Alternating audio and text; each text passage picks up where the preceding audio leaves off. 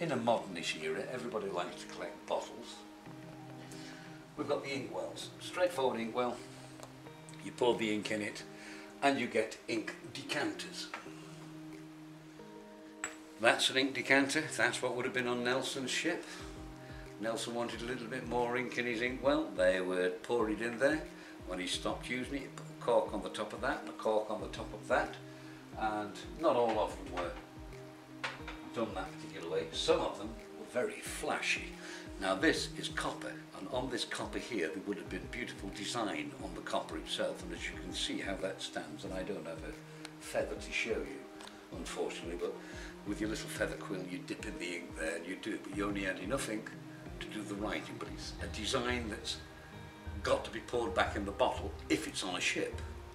If it's on land, that's how it would be, but this was brought from underwater, so one's assuming somebody either threw it into the sea or it was on a boat, and when they were finished with it they discarded it in the sea, much the same as they did with the ink decanters. It's like milk bottles today and beer bottles, they're on a boat, throw it over the side. Why? Because there's hundreds of them. Well, here we are sort of several hundred years later and there's not a lot of them.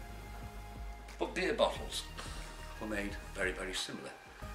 Cast out, round top, cork on the top, you got beer out of that, and then as time went by it got a little bit more modern and they got glass bottles for beer, doing the same thing, mow the top on it, top onto it and you drink your beer, and then you've got other things carrying different things. This particular one here didn't carry beer. You can't quite make it out, but if you get in close it says Shilling Bright on that. Well, Shilling Bright was a company in England, in London. Glass bottle, made of two sides, formed, the top pasted onto it. What this kept inside of it was blacking. Shilling Bright was blacking for polishing your shoes. As silly as it sounds, Dickens as a boy worked in that factory. So this was made in the time of Dickens, and even probably before Dickens and after Dickens.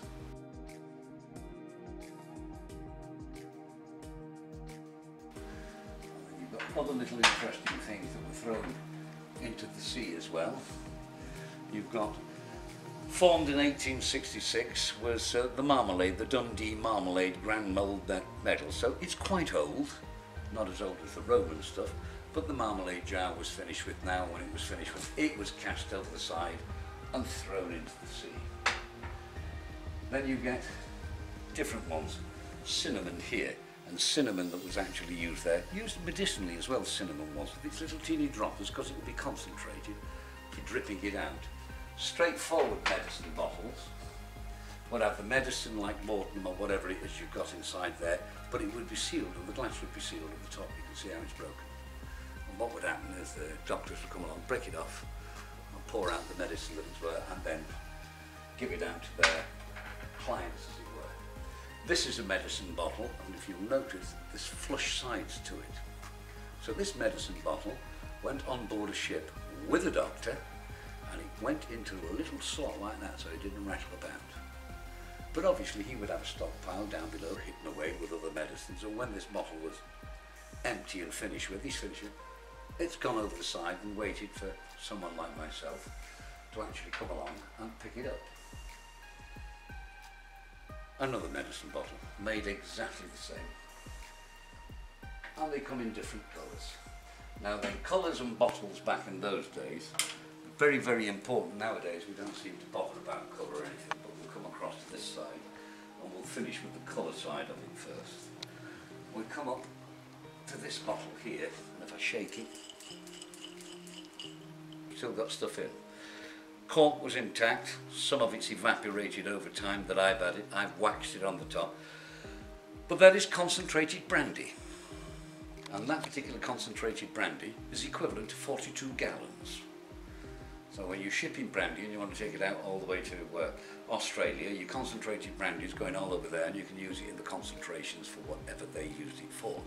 It is in a blue bottle to denote that it's poisonous. Its point was everybody couldn't read. And if they couldn't read it's poisonous on it, they'd kill themselves. So they coloured the bottles, and anything that came in a blue bottle was poisonous.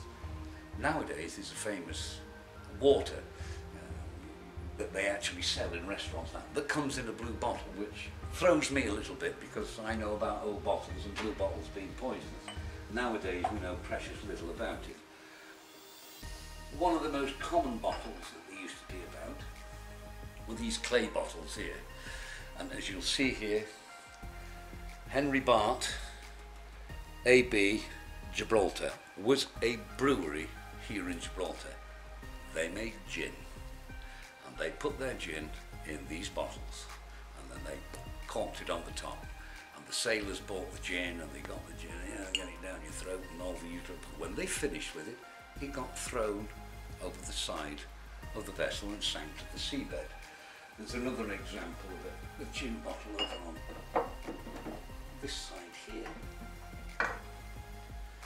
There's another example of a gin bottle, made by a totally different company altogether, BOTTELS, and that's another one, but all the same size, all finishing up in the same place on the seabed. And over the 46, 52 years that I've been diving, there used to be literally thousands of these in the north of Gibraltar, in the bay, on the seabed. Divers used to go down there, and there wasn't a time back then in the 60s, 70s when a diver went down and didn't come back with a gin bottle. Why?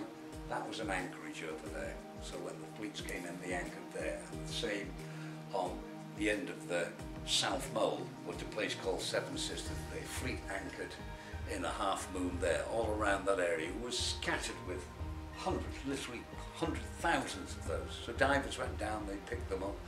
All the military divers that have been through here, the local divers, the people that have been diving all over the time that I've been diving, 50 odd years, everybody taking them. Now they're very, very, very rare.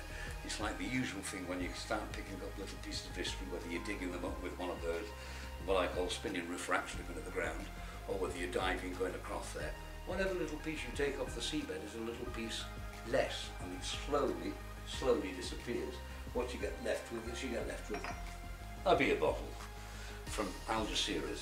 Straightforward Algeciras boat. They bought the beer over there, they shipped it over here, they sold it to here. I drank my beer like I drank my lager. I throw it over the side, it goes blip, blip, blip to the bottom. In 100 years' time, 200 years' time, we'll be pulling out lager bottles, little tiny lager bottles like that, and maybe divers say, oh, look what I found, it's fantastic, because we might not be using glass then. We might be using something totally different altogether. Then you can go back to the 19th century, 1800s there, and you can go for the Belfast waters. And here they are, the Corey's Belfast water. All that was put in that is the water bottle, not blue, because it's not poisonous. And it's like the Perrier water of the day. Little cork on it, like that, and the only reason it's shaped like that is so that when you put the bottle down, like that, it wets the cork and doesn't go dry. But the same thing that's happened with these is you've got it, they've drank it, they've thrown it out, all different makes that were doing it. This is the double soda mineral water to His Royal Highness the Prince of Wales, and it was a Camberwell, so this was, you know, Prince of Wales drank this, so it's got to be good water. Water, what can I say? They drank it, it was the same as the other, shaped exactly the same, so it would lie down and wet the cork. But once again, once we've used the Perrier, throw it away. Like when I have a gin and tonic, the tonic water over the side. Well, it doesn't actually, because I don't do that, what people do, I'm afraid to say. And here's what they look like when you first pick them up off the seabed.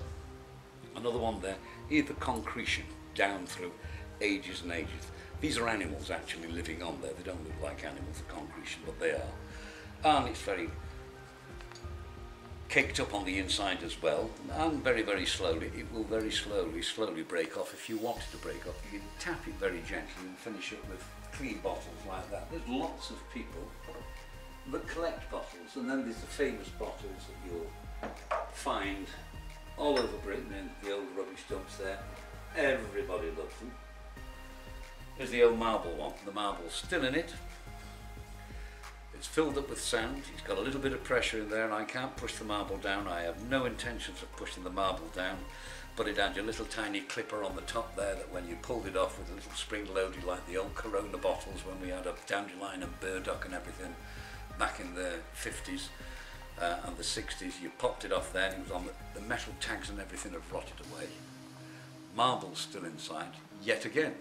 Whatever the fizzy water was, you'd done it and you'd thrown it away. Back then, you weren't returning the glass.